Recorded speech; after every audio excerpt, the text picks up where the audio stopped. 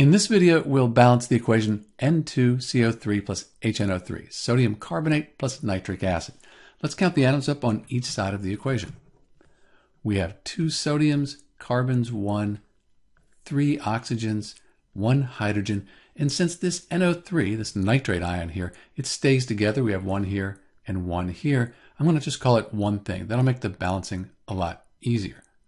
I can't do that with the carbonate because the carbonate, it breaks up into different compounds.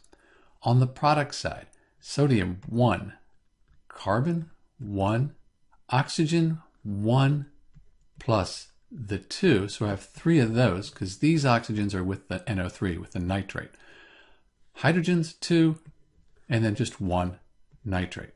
Let's just balance the sodiums first. We could put a 2 as our coefficient in front of the sodium nitrate, the NaNO3. We have 1 times 2. That'll give us 2 sodiums, so those are balanced. 1 nitrate times 2. That'll give us 2 nitrates, so those are balanced. Next, let's fix the nitrates. And since the hydrogens and the nitrates are together, and we just need to double these, 1 goes to 2, 1 goes to 2. If I put a 2 here, that should fix both of them. 1 times 2 for the hydrogen, so those are 2 hydrogens, those are balanced.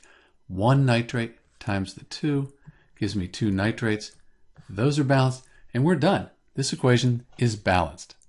This is Dr. B with the balanced equation for sodium carbonate plus nitric acid. Thanks for watching.